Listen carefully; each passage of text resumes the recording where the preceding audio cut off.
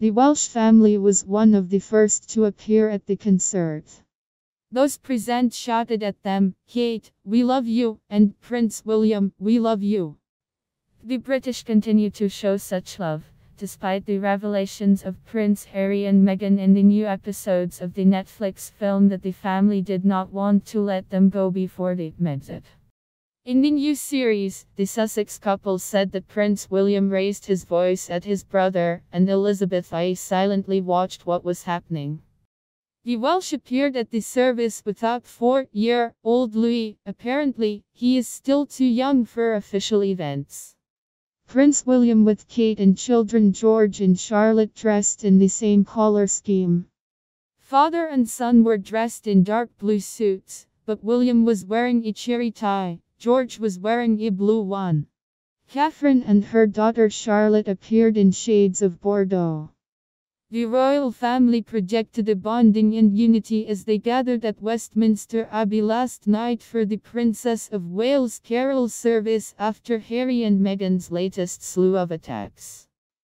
Poignantly, William read a passage from the late Queen's 2012 Christmas message in which Her late Majesty said she was always struck by the spirit of togetherness at Christmas.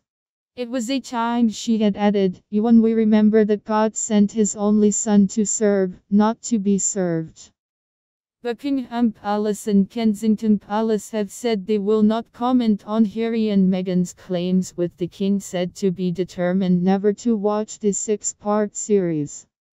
A royal source told the Daily Mirror, "Some astonishing claims have been made, but the family are determined to stick together and maintain a dignified silence. They will not be dragged into a tit-for-tat row." While the palaces have refused to comment on the claims, sources have made clear that there is immense sadness and frustration about the Sussexes' decision to yet again air family problems in public.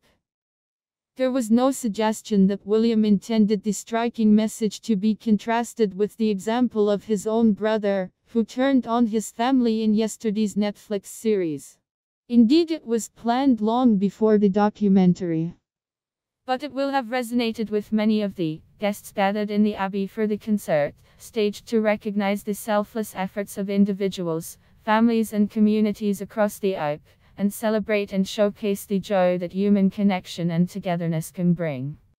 Kensington Palace said the Together at Christmas carol service, the second concert Kate has hosted, was dedicated to the late Queen and the values she demonstrated throughout her life, including duty, empathy, faith, service, kindness, compassion and support for others. The palace said these principles were assured and personified by the inspirational guests who have been invited to the Abbey in recognition of their tireless work to help and care for those around them. A Christmas tree was decorated with small Paddington Bear decorations, a nod to the late Queen's famous comedy sketch, while guests were greeted with atmospheric snowflakes from a snow machine as they arrived at the entrance. Kate met and thanked those taking part in the service, including Paddington star Hugh Bonneville and singer Melanie C.